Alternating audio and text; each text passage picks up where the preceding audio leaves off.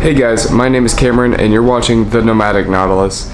In this video, I could open a sailboat and find some bees. How's it going, guys? We are going to be doing a bee removal today. So we are out on Pine Island Botanicals garden out in Pine Island, Florida.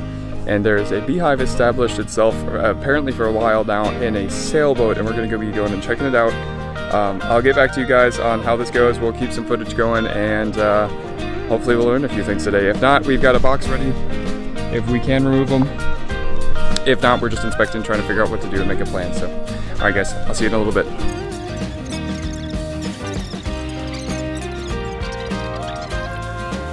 Walking through the forest that this farm is currently on. As you can tell, I've got my suit on, I'm grabbing the ladder.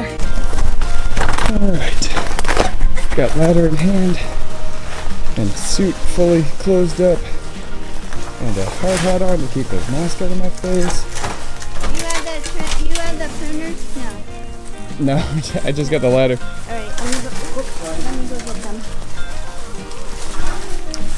Because we got grapevine in our way.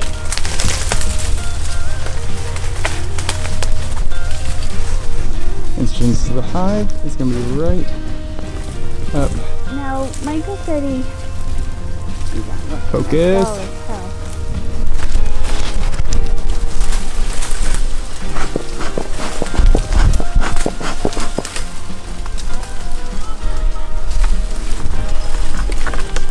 That ain't something we can step on. We need that ladder over here.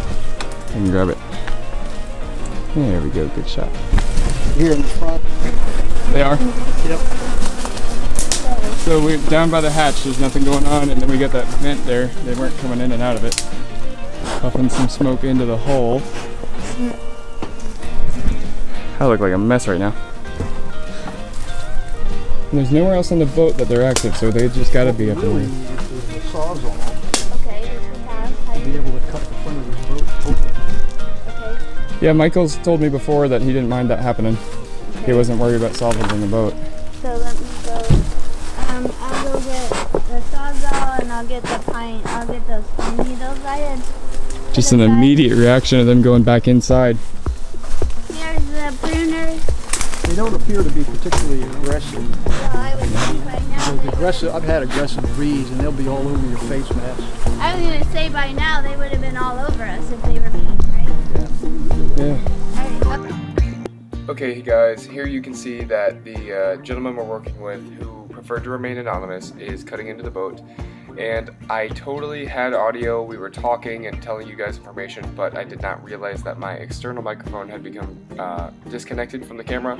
So we did lose the audio, but it was basically describing what was happening, and so you guys can easily see that.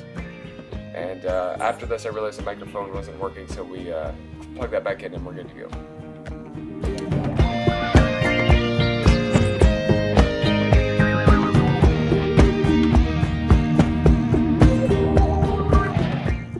Here, the gentleman realizes that there's some fresh and capped honeycomb just on the right side of where we cut the hole.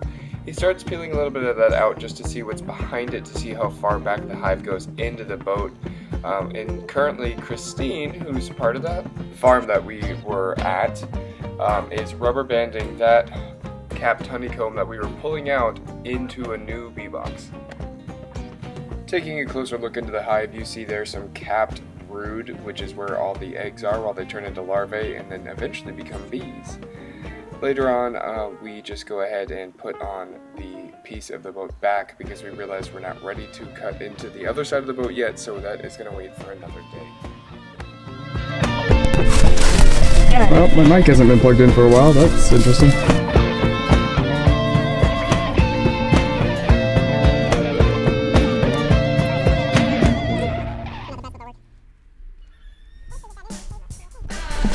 Nope, other way, Peter. Let's see, first taste is neon yellow. It's probably pepper.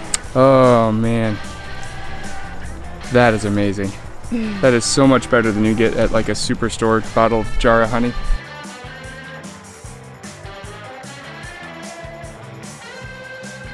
Look at that. Beautiful. More than anything, I mean, if you get a swarm, that'll be very lucky. temperature gauge on it, and it's got a little container, and you take and you put the oxalic acid in this container, put this upside down, snap it on, put it in a hole at the bottom of the hive, and then you turn it over and just tap it, and that stuff falls into the heater, and then you just watch the temperature, and as the temperature, it'll drop precipitously because it's evaporating, and then eventually the temperature will build back up to 230 degrees. Once it gets to 230, you know you're done, then you just go to the next hive and do the same thing. Nice. Look, just check it on YouTube. It's called Oxyvape. So that went pretty well. We just only got some honey out of there and boxed it up in the frame, and then only got stung one time.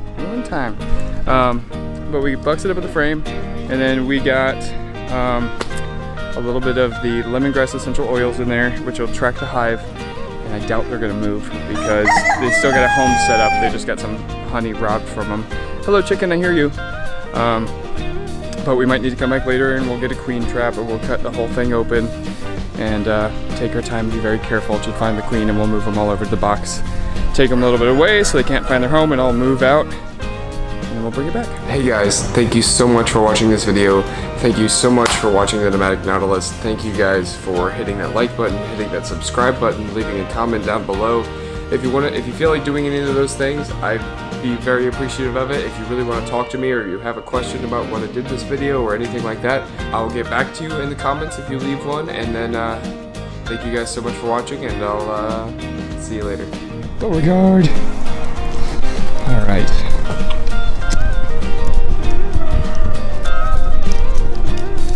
How's it going, guys?